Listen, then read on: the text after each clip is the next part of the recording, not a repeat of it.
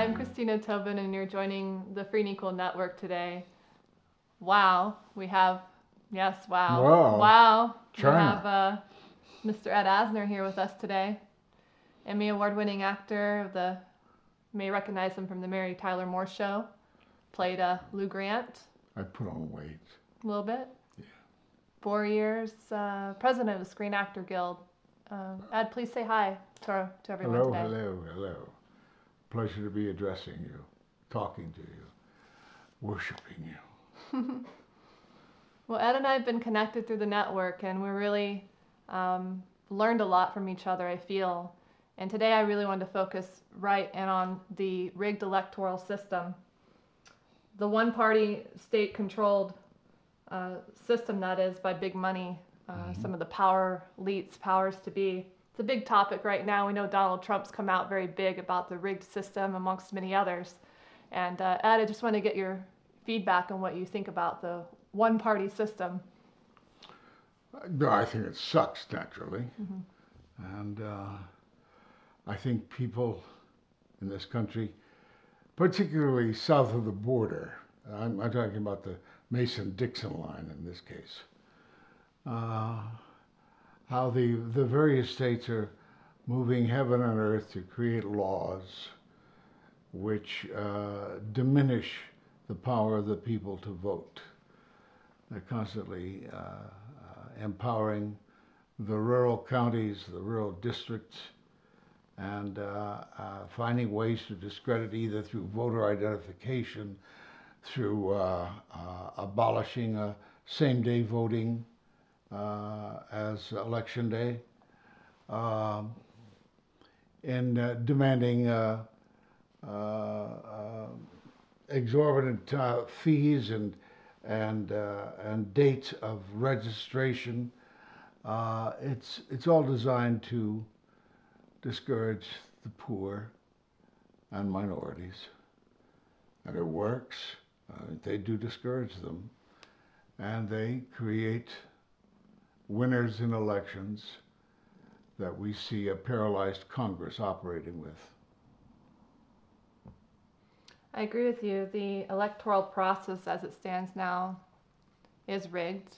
Interesting you bring up Congress. I mean, when you look at the fact that the approval rating of Congress is an all-time low, it definitely is an energy, a calling. The Congress is actually lower than the all-time rating, but go ahead.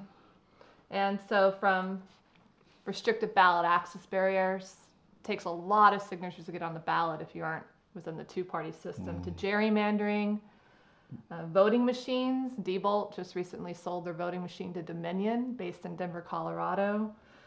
We have no alternative voting methods in the U.S. The whole wasted vote syndrome can be resolved if we had approval voting or instant runoff voting, ranked choice voting. But the two-party system doesn't want that. To the Electoral College, big topic now, the popular vote. So, what's sadly needed in this country, and I guess we'll never see it, is public financing of elections, so that big money can't dominate, big contributors. Koch brothers do a lot of that, influencing of elections and candidates. It's shameful. It's corrupt.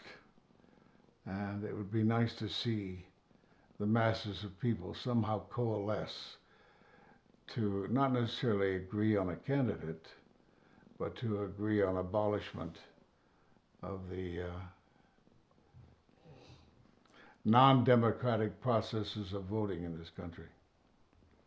So Ed, given what's going on with the Electoral College, popular vote with Sanders, Trump, and so on, would you say that you would be a proponent for calling out for stopping the disenfranchisement of voters? Oh, absolutely. Great, wonderful. I mean, it goes on all the time, and people get discouraged. I mean, it's like they say the unemployment rolls are down. Well, I'm sure they may be, but I'm also wondering how many people have just stopped filing for unemployment. Who knows? So moving on to the corruption of, for example, other tools, beyond the ones I mentioned beforehand, the Commission on Presidential Debates, the CPD, is run by the former chairs of the Democratic and Republican Party. The League of Women Voters retracted their support from the CPD in 1988, stating it has perpetuated fraud on the American voters. To corruption in Hollywood, we work really closely with, for example, many artists, Immortal Technique, Rock and Roll Hall of Famer Chuck D. If you see his on BBC, The Whole Story of Public Enemy, he really talks about how they've been blacklisted from the music industry. They do a lot of their work in music overseas. So I have done a lot of research on you and the Hollywood and being blacklisted, the corruption in 1982, the sudden cancellation of Lou Grant. CBS failed or declined, for that matter, to renew. The show had the highest ratings, and your position says, according to Wiki, but I'd like to hear from you, is that your political views were the actual root cause for the show's cancellation. Could you elaborate on that? Briefly. Elaboration will take a long time. Briefly. No, I suffered blacklisting, and I know of 2 instances where I was deemed politically incorrect and not entitled to the job, or jobs, I should say. And all I can say is that knowing of those 2 instances, which are dead right and proven, it's like the peak of an iceberg. The mass of the berg is below the water, so the mass of my blacklisting is below the water as well.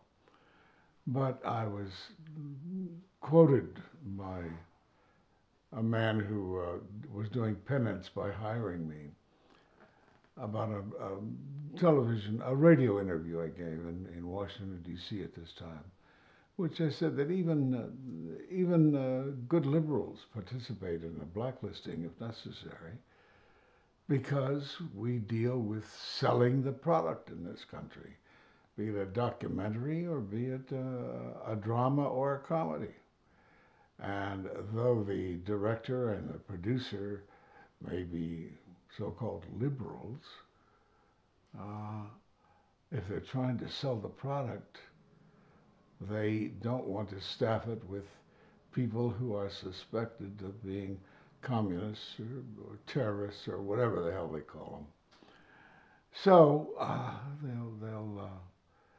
they'll cancel out an actor, not on the grounds that he's too liberal or he's too outspoken. They'll cancel him out on the grounds of personal habits. He's too bald, he's too fat, he's too old, he's this, he's too that. And they relieve their conscience that way. But in that way, a blacklist works because the political spectrum will keep them out while they're trying to sell the product. Well, I'm looking forward to hearing in greater detail about you being blacklisted from Hollywood.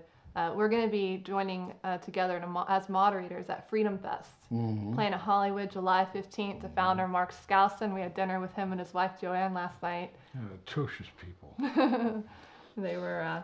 No, I'm kidding. I know. He told me after. She was a doll face. They're sweethearts. And he was a clever, wonderful guy.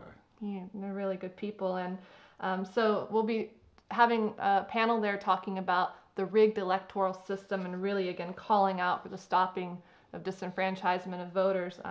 But also you'll be at Anthem Festival speaking about being blacklisted in Hollywood in greater detail. So check that out at FreedomFest, freedomfest.com. So to really wrap up, I guess really on Freedom Fest, I wanted to know why you agreed to be a part of that panel. You asked me. Okay. Yeah, I'm your slave. But at the same time, it seemed to be a panel that was designed to try to prod thinking, to prod activism, and above all, to air the truth about voting, about freedom restrictions in this country. And we are confronted with it all over. You read that email I gave you? I did in detail. You bring it back? Yes. Good. But from that we can gather that it didn't matter who was elected president, that one will follow in the footsteps of the other and compound the misery, be it immigration, be it prison sentences. We have more criminals, so-called criminals. A man whose third offense was being caught with marijuana, serving a life sentence because it's his third rap. What kind of nonsense is this? We have far more prisoners than any other country in the world. We are far more confining. And most people are for victimless offenses. It's become a Puritan country with a vengeance. And that article said 5%. We have 5% of the world population, I believe. I just read it yesterday, but yet we imprison 25%. So, to really wrap up the interview, every problem, it seems, comes from the flaws. Every problem we have, from the TPP to the NSA to the Patriot Act, war, prison system, derives from the two-party system. The judicial system's flawed because the two-party systems, they appoint the people, judicial system, and so on. One bright note was in today's paper, and that's the governor of, the hell is it? Is it North Carolina? Terry McAuliffe. Virginia, I think, restored the voting rights of like 200,000 cons. Gave them back their voting rights. 200,000 people, and they restored their voting rights. Because most of those people are victimless crimes.